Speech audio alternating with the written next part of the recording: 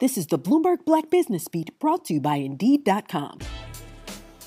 The fragrance industry has not had much diverse representation, and that's partially why Brianna Arps, founder and CEO of Moodeaux, dove in head first. So Brianna, the journey started as an attempt at self-care after an unfortunate layoff. So what's the core of the brand? Helping people flaunt how they feel. There's a scientific connection between our sense of smell and our moods, and fragrance's ability to affect our moods and trigger good thoughts. So you leaned into it and decided to launch Moodeaux, but you didn't stop there. You established a service component.